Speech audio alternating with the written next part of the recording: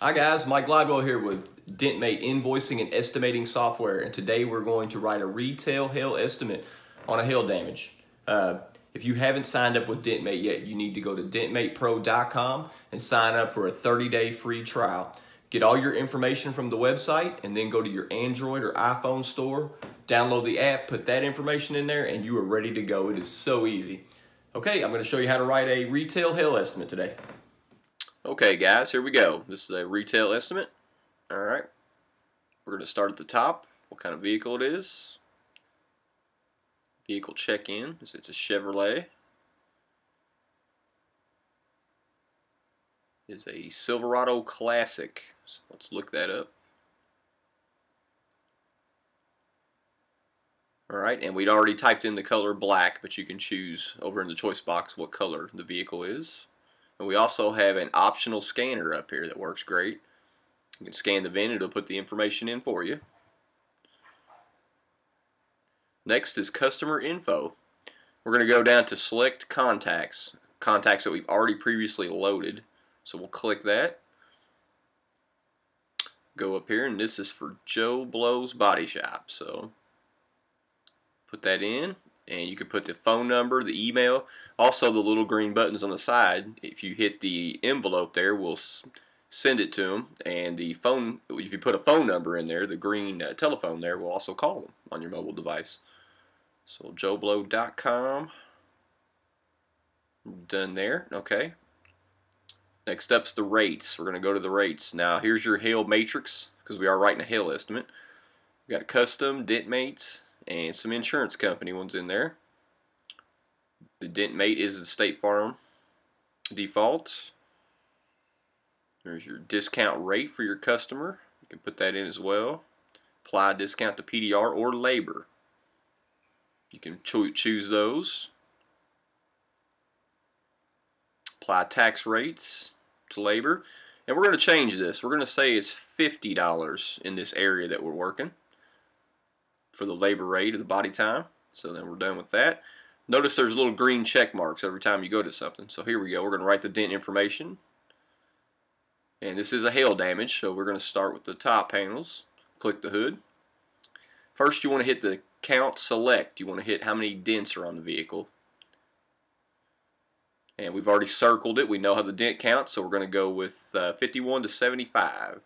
And we're judging them as quarters. So now we're going to go through and get our oversized dents. And we have 5, and we are set at $40 per oversized because this is a State Farm estimate. So then you got double oversized. You got lots of different options here on body lines, panel edges, aluminum. We'll go ahead and click aluminum, and that's going to give us our 25% markup, and it will add it into the top for you. Okay, looks good. So we're done with that. Oh, also there's a price override, so you can click that if you want to do a different price, or if you want to make it more or less, your choice. Now we're going to click the roof and do the same thing. We've got a dent count. It's 76 to 100, and we decided they were size of quarters. Again, this is our checklist. We go through. Large panel, because this is a truck, which gives us a 25% markup. And of course it has some oversizes in it, so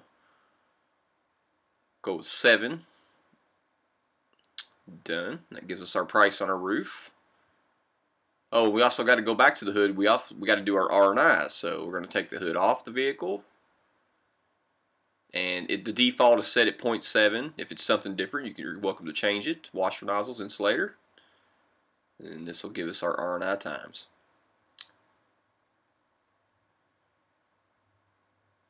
And also we're going back to our roof. We're going to click R&I. And we know the headliner is going to come down, and it has an antenna in the front. Oh, and you can also change the headliner to whatever it is. If the insurance company has something different, you can change it to that. We're going to do the antenna, the sunroof. We're going to leave it at the default times, and the brake lights. And also you can do replacement parts as well. Then we'll click done. Now we're going to go to the rails. Same thing, dent count, we'll click it, 6 to 15 quarters. And then as we know on rails, we'll get the glue pull for the 25% for the double panel. So we're going to go up. No oversize. You can also do a price override if it's something different or you want more money for it. It's entirely up to you. So we're going to click the right rail, 6 to 15. We're going to judge them as quarters. Glue pull, we want our 25% markup for it being a rail. And then we're going to have some oversizes on this one. So let's say we got 2. So we'll add that in. It adds it all up to the top. Gives you a price on the rail. We'll do one more panel here, just to give you an idea of how we write a hail estimate. We'll click the left front fender. You can also do large dents too as well on your estimate, separate from your hail. So you can go down to the large dent. You can also do as an option. And then we're going to go 1 to 5 nickel size on the fender. And down to our R&I, we're going to take the headlight out and the fender liner. And we're just going to use the default times. Click done. Now let's say our estimate's finished. So we're going to click done. You can go to photos. You can take the photos. You click that, take a picture with your mobile device. So we'll say we got all our photos done, and then we're going to go to insurance information. This is a State Farm. You can go through and click. There's State Farm. Click that, and you can put the claim number. We'll just make up a claim number. Then the deductible, the adjuster's name, number. You can have all the information. Now the ROPO, we're going to go to that, and that's an option if you're at a dealership. You know, they use those, or body shops that are connected to dealers use ROPO.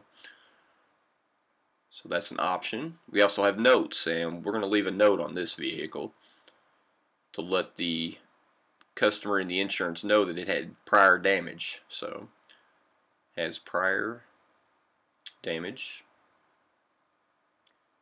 on the door,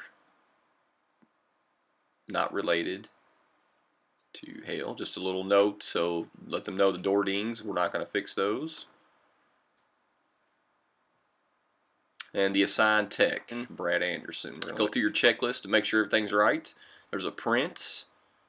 Next to that is the preview button. Now the preview, you can click that and it'll show you what you're going to, the email that you're going to send the customer or insurance company. And then here's the send button, and we'll click that. And then it's joeblow@yahoo.com is already preloaded from our contacts. So if we want to add an email, we can also send it to whoever you want, the insurance company or maybe the customer, 2 different customers. So we'll say julie@statefarm.com.